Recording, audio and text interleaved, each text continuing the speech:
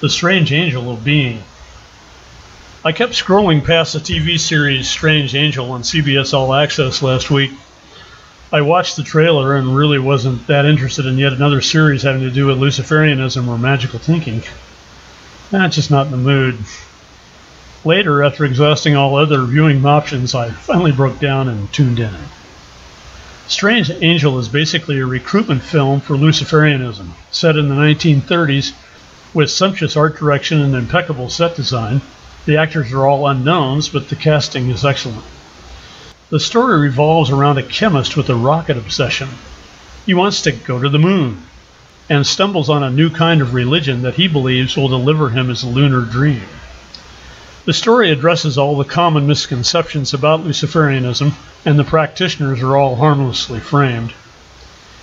Back in the day, way back, I had made some inquiries into this sort of belief system, reading stuff by Aleister Crowley, Madame Blavatsky, and even John Dee. It all seemed relatively harmless, even useful from a manifesting point of view, but I ended up not following up on it much because there was something a little off about it I just couldn't put my finger on. Well, after watching Season 1 of Strange Angel, they are renewed for Season 2 this fall, by the way, I finally found where to put my finger and realized what that splinter in my mind about it was. Intent is presented as a replacement for being. In other words, this belief system touts the will as something separate from being. Aleister Crowley's famous meme and cornerstone of these sorts of intent-centric belief systems, "do what thou wilt," in my view is an error, and this is why. Yes, humans have the ability to project their will in the world and sometimes observe it bending to that will, but this is a misinterpretation of what's actually going on. A strong desire or will or focused intent has its genesis in being.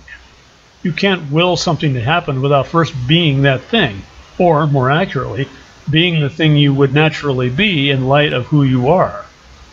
And if such practices as Luciferianism are guilty of anything, it's oversimplification. True, there are such elaborate tricks as spells and curses and other versions of mesmerism, all having to do with the manipulation of another's karmic timeline with repetitious symbols and chants to gain resonant entrainment. A person is susceptible to these things as they have perpetrated them on another, or who are in large denial about who and what they are. Hence, any studies having to do with meditation, mindfulness, higher consciousness, and such are usually attacked and discouraged by those on the black end of the magic intent spectrum, such as the inner sanctum of world cabals and the dark, soft underbelly of deep state controllers who sanction such research as CIA, MK Ultra mind control experiments, electromagnetic brain influencing, and Pavlovian television experiments, all still active today behind the curtain of government black ops programs.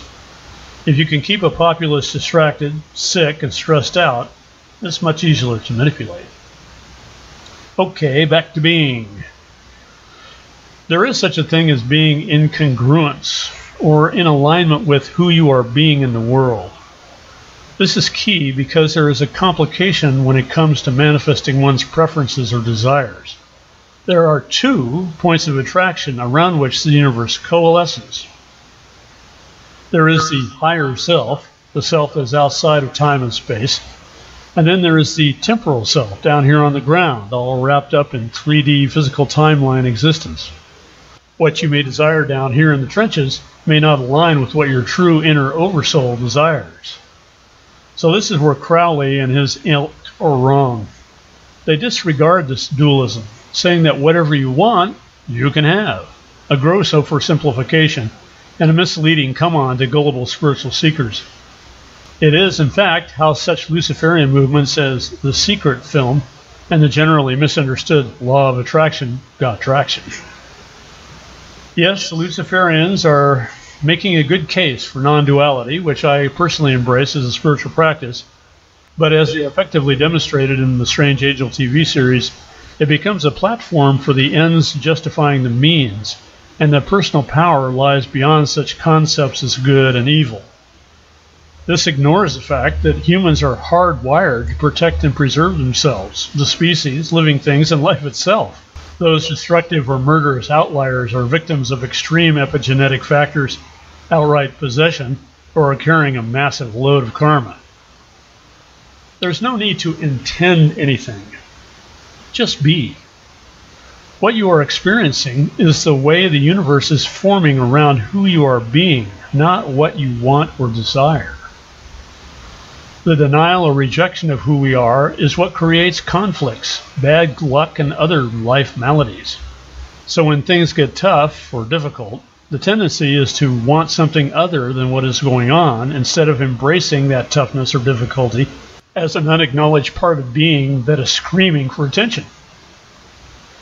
The allowing and embracing of all of what we are is what creates an abundant life, because there is nothing left wanting and nothing but fulfillment. We fulfill ourselves, and the universe simply forms an abundant, fulfilled life around that. I have pointed out certain complications of living, but that doesn't mean it's complicated. It gets complicated when we separate what we think we want from who we actually are. We abandon who we are for what we want, without realizing that we already are everything we could ever desire.